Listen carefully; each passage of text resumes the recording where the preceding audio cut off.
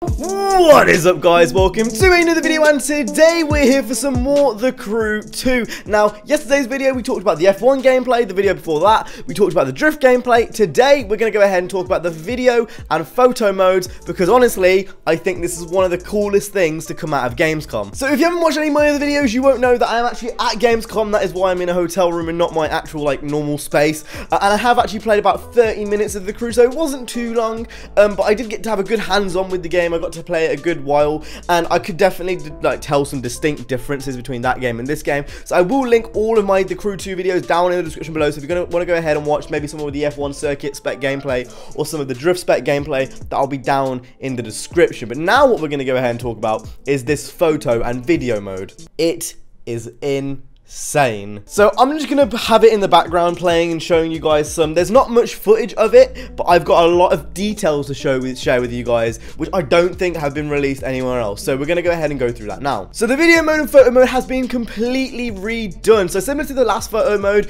you can change the time of day, you can change the weather, you can change, you know, all those types of things with the car. So if you take a picture and in the game world it's like 12 o'clock at night and midnight, and you want to have a picture at sunset, you can change that in settings. But not only can you do that in photo mode, you can also do that in video mode. Now obviously you're going to have your kind of cool integral tweaks to the photo mode and video modes, which you kind of expected. But as well as that, there's a whole bunch of new stuff, especially to the video mode, which has been added to make it just a much better experience. So in the video mode, it records all the 10 minutes, the past 10 minutes of gameplay. So say you're in the middle of a race and you did something cool in a race. Maybe you did a barrel roll in a race or something across those lines, and you want to record it, but you're in the middle of the race. You don't have to really worry about that as long as it's not longer than 10 minutes. You can go back to that after you finish the race, you know, get the part where you did the barrel roll and edit it and put it online, which is really, really cool. So that's the first cool thing. The last 10 minutes of the game have been recorded, and you can go back to that anytime, and that's in-game. You can go back to it in-game. So the second cool thing which was in there,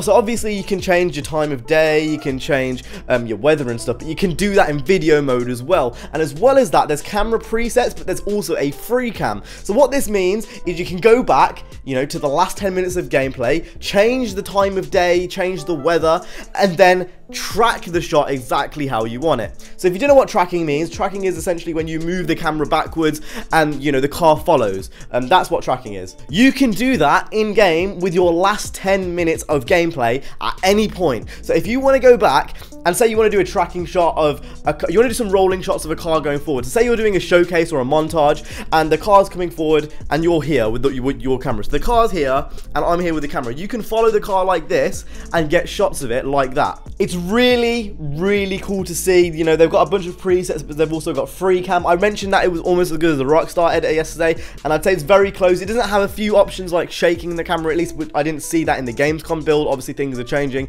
This was only a Gamescom build. Things might change from now to March, but I'd say it's very close. You know, the fact you can change the time of day, the time of day and the weather. You can, you know, change whether you want damage on or off on the cars. You can clean up the cars if they've been dirty. There's all types of things which you can do which you couldn't do before, and that's pretty much it. I kind of explained it quite fast. I kind of realized as I was going through it, but it's just completely changed. You know, I think the fact alone that in video mode you can change the time of day, the weather, and you know, track shots with, you know, the last 10 minutes of gameplay, I think that's a game changer. I think for the Crew as well, where the first one, the video mode was definitely alright, but it was a bit, you know, clunky in places. For example, when you'd be tracking shots or when you'd be going around a building, you could only do it in photo mode when it was still, and then you could only really do it at a certain pace, which was really, really fast. Things have changed now. The photo mode, it's just so much better. I think it's really going to allow creators to make stuff which is on level with the GTA things. Now, obviously, you're not going to be able to, tell where you want NPCs to go and stuff, but in a car world, I think this is our equivalent to having that type of video mode. Again, the guys at Ivory have just outdone themselves, and I've got nothing else to say except just thank you for what is in there, and I can't wait to play the beta. Like I said in my last 3 videos, I just can't believe how much people are sleeping on this game, and I need to get my hands on it. It's freaking awesome.